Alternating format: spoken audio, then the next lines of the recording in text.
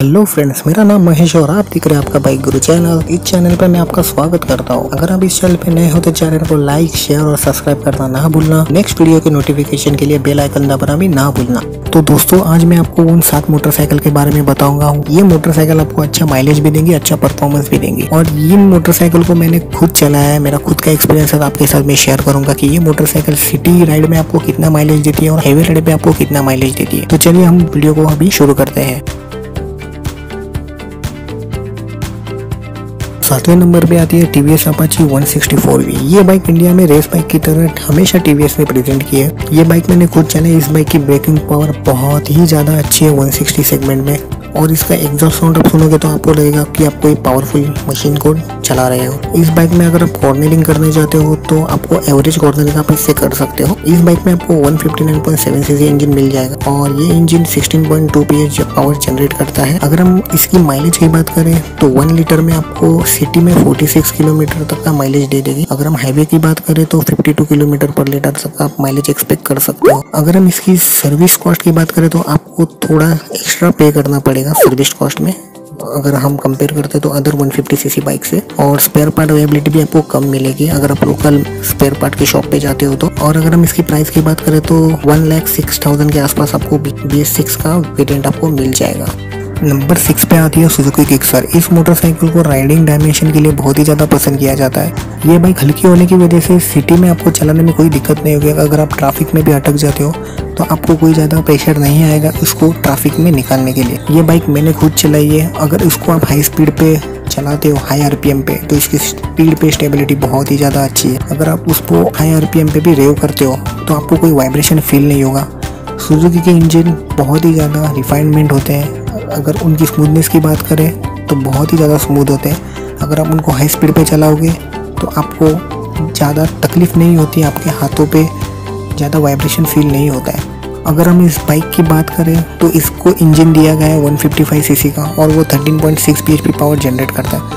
अगर हम माइलेज की बात करें तो सिटी में 48 किलोमीटर तक का आपको माइलेज दे देगी। अगर हाईवे की बात करें तो 54 किलोमीटर आप एक्सपेक्ट कर सकते हो। इसकी प्राइस लगभग आपको 1,08,000 के आसपास BS6 मॉडल आपको मिल जाएगा। अगर हम सर्विस की बात करें तो सुजुकी की सर्विस कॉस्ट थोड़ी ज़्यादा आपको पे करनी पड़ेगी।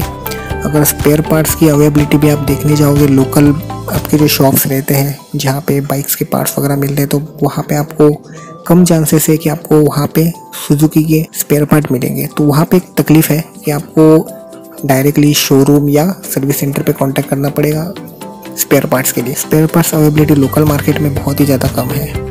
5th पोजीशन पे आती है बजाज NS 160। इस बाइक को आप सामने से देखोगे तो बहुत ही ज़्यादा अट्रैक्टिव लुक लगता है और एग्रेसिव लुक लगता है। इस बाइक को मैंने चलाया था तो मुझे इसका पिकअप रिस्पॉन्स बहुत ही अच्छा लगा था। अगर मैं कंपेयर करूँगे हम लोग तो अदर 150 सीसी बाइक से, तो इसका पिकअप आपको बहुत ही ज़्यादा अच्छा मिलेगा। अगर ब्रेक की बात करेंगे तो ब्रेक इतना अच्छा नहीं है, उसमें आपको कॉम्प्रोमाइज़ करना पड़ेगा। अगर आप ओवरऑल परफॉर्मेंस की बात करते हो, इंजन परफॉर्मेंस की, स्टेबिलिटी की, हाई स्पीड पे परफॉर्मेंस की, तो आपको बजाज NS 160 बहुत ही अच्छा ऑप्शन है, आप उसको ले सकते हो। इस बाइक में आपको 160.3 सीसी का इंजन मिल जाता है। ये इंजन 17.2 bhp पावर जनरेट करता है। अगर हम माइलेज की बात करें तो ये बाइक सिटी में आपको 51 किलोमीटर पर लीटर तक का एवरेज दे देगी। अगर हम हाईवे की बात करें तो ये बाइक आपको 58 किलोमीटर पर लीटर तक का माइलेज आप एक्सपेक्ट कर सकते हो। और स्पेयर पार्ट की बात करें तो आपको इंडिया में कहाँ पे भी आपको स्पेयर पार्ट के टेंशन नहीं रहेगा। बजाज की मोटरसाइकिल रहती है तो कहीं पे भी आपको इसके स्पेयर पार्ट्स मिल जाएंगे। अगर आप शोरूम में जाते हो या सर्विस सेंटर में जाते हो या लोकल स्पेयर पार्ट्स शॉप होते हैं वहाँ पे जाते हो, आपको इजीली पार्ट्स मिल जाते हैं। और सर्विस कॉस्ट की बात करें तो सर्विस कॉस्ट बहुत ही कम है। और स्पेयर पार्ट अवेलेबिलिटी तो मैंने आपको बताया, आपको इंडिया में हर जगह मिल जाएंगे। नंबर 4 पे है यामाहा FZ। ये बाइक यंगस्टर में काफ़ी ज़्यादा पॉपुलर है। इसके पीछे रीज़न भी है इसका मस्कुलर लुक। अगर आप उसके ऊपर, बाइक के ऊपर बैठते हो तो जो फ्यूल टैंक है वो बहुत ही स्पोर्टी लुक देता है और आपको बिग बाइक की फीलिंग देता है। और अगर हम राइडेबिलिटी की बात करें तो ये बाइक बहुत ही ज़्यादा कंफर्टेबल है सिटी राइड के लिए और हाईवे राइड के लिए। मैंने एक चीज़ नोटिस की थी इस बाइक में कि इसकी सीट कुशनिंग बहुत ही ज़्यादा अच्छी है। अगर लॉन्ग राइड डिसाइड कर रहे हो तो आपके लिए FZ अच्छा ऑप्शन है। लॉन्ग राइड के लिए आप जा रहे हो तो 120 किलोमीटर तक आप कोई आपको दिक्कत नहीं होगी अगर आप इसको चलाते हो तो। और एफजी में एक अच्छी बात है कि आपको इंजन रिफाइनमेंट बहुत अच्छी मिल जाएगी। एफजी में ही नहीं, यामाहा की हर बाइक में आपको इंजन रिफाइनमेंट बहुत ही अच्छी मिल जाती है।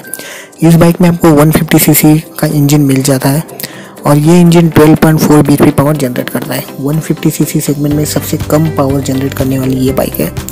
इसकी वजह से फ़ायदा ये होता है कि ये माइलेज आपको अच्छा दे देती है। अगर हम सिटी में बात करें तो पर लीटर 52 किलोमीटर पर लीटर तक आपको माइलेज दे देगी। अगर हम हाईवे पे बात करें तो हाईवे में आपको ये 57 किलोमीटर तक का माइलेज आप एक्सपेक्ट कर सकते हो BS6 फ्यूल इंजेक्शन मॉडल में। अगर हम सर्विस कॉस्ट की बात करें तो आपको सर्विस कॉस्ट थोड़ी ज़्यादा पे करनी पड़ती है, क्योंकि यामाहा के स्पेयर पार्ट्स बहुत ही ज़्यादा महंगे हैं कंपेयर करेंगे तो 150 सीसी सेगमेंट के अदर बाइक से। और इसके पार्ट्स भी आपको अवेलेबल हो जाएंगे लोकल्स जो शॉप्स रहते हैं। और इस बाइक की आप प्राइस एक्सपेक्ट कर सकते हो 1,10,000 के आसपास। नंबर की पोजीशन पे आती है होंडा हॉर्नेट 160। इस मोटरसाइकिल को भी होंडा यूनिकॉर्न की तरह अच्छा रिस्पांस मिला हमारे भारत देश। होंडा के सभी इंजन रिफाइनमेंट के मामले में बहुत ही अच्छे हैं। होंडा हॉर्नेट के जो वाइब्रेशंस है वो ना के बराबर है। अगर उसको आप 4000 या 5000 RPM पे आप चलाते हो तो आपको नोटिसेबल वाइब्रेशंस रहेगा। अगर आपको वाइब्रेशन महसूस हो रहे तो फाइबर पार्ट से महसूस हो रहे हैं। इंजन की वजह से आपको ज़्यादा वाइब्रेशंस नहीं महसूस होंगे। इस बाइक में क्लच पावर बहुत ही ज़्यादा रिस्पॉन्सिव फटक से रिस्पॉन्स करती है। और अगर इस बाइक का हम टॉर्क देखें तो वो भी बहुत अच्छा है। एक मेरे साथ इंसिडेंस था, वो मैं आपको बता देता हूँ। जो मैंने नोटिस किया था होंडा हॉर्नेट में, मैंने उसको फर्स्ट गियर पे रखा था और फुल एक्सीलेटर किया था। फुल एक्सीलेटर देने की वजह से क्या हुआ, मैंने फटक से सेकंड गियर उसको रिलीज कर दिया और क्लच छोड़ दिया तो फ्रंट व्हील पॉपअप होने लगे। अगर आपके पास भी अगर होंडा हॉर्नेट रहेगी तो आप ये ट्राई कर सकते। पर मैं कहूँगा अगर आप प्रोफेशनल राइडर होगे तो ही आप ये ट्राई करना, नहीं तो एक्सीडेंट होने के चांसेस रहेंगे। इस बाइक में आपको 162.7 सीसी का इंजन मिल जाएगा। वो इंजन 15 bhp पावर जनरेट करता है। अगर हम इसकी माइलेज की बात करें तो सिटी में मैंने तो 54 किलोमीटर पर लीटर तक का माइलेज निकाला था और हाईवे में आप 63 किलोमीटर तक का माइलेज एक्सपेक्ट कर सकते हो। अगर हम स्पेयर पार्ट्स की बात करें तो आपको स्पेयर पार्ट्स लोकल जो स्पेयर पार्ट्स बेचते हैं उनके यहाँ पे मिल जाएंगे।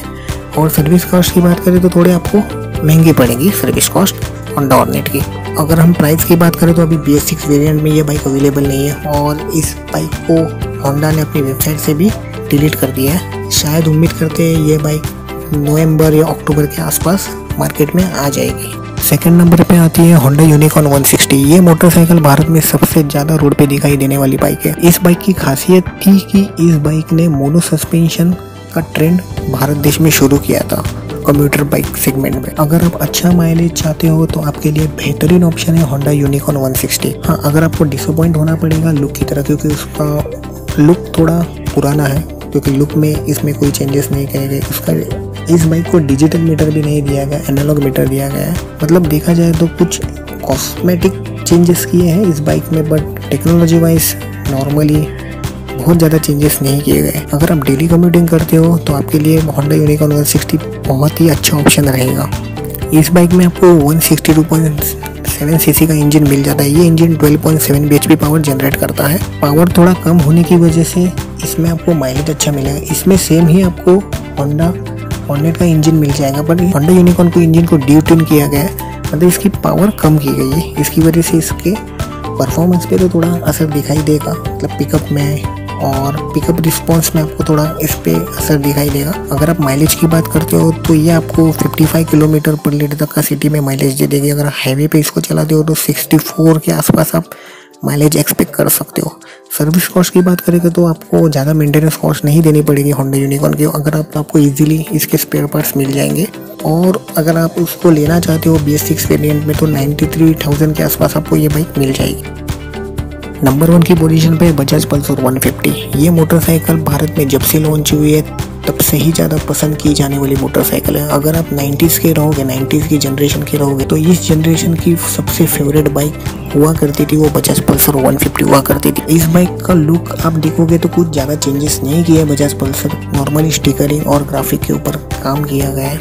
लुक तो वैसे ही है जैसे 2007 से लेके अभी तक जो लुक बजाज ने रखा है वही है। इस बाइक में आपको 150 सीसी का इंजन मिल जाता है और वो पावर जनरेट करता है 14 bhp की। अगर आप माइलेज की बात करें तो ये बाइक आपको 61 किलोमीटर पर लीटर तक का सिटी में माइलेज दे देगी। अगर हाईवे पे आप चलाते हो तो 68 किलोमीटर तक का माइलेज आप एक्सपेक्ट कर सकते हो। अगर हम इसकी सर्विस कॉस्ट की बात करें तो सर्विस कॉस्ट बहुत ही ज़्यादा कम आती है। और स्पेयर पार्ट्स की बात करेंगे तो आप इंडिया में कहाँ पे भी इसकी सर्विसिंग करनी हो, आपको स्पेयर पार्ट चाहिए हो तो इंडिया में किसी भी स्पेयर पार्ट शॉप पे आपको इसके स्पेयर पार्ट्स मिल जाएंगे। तो ये बजाज की बहुत अच्छी बात है कि बजाज की spare parts availability all over India बहुत ही अच्छी है और आपको सर्विसिंग कॉस्ट भी कम पड़ती है। अगर हम इसकी प्राइस की बात करें तो ये आपको 85,000 से लेके 1 लाख के आसपास आपको वेरिएंट के हिसाब से मिल जाएगी। दोस्तों आज के वीडियो में मैंने आपको जो 7 बाइक्स बताई, इसमें आप कितना माइलेज निकाल लेते हो आप मुझे कमेंट बॉक्स में बता सकते हो, क्योंकि जो माइलेज होता है वो बहुत सारी चीज़ों पे डिपेंड रहता है। एक तो वेदर कंडीशन रहती है, रोड की कंडीशन रहती है,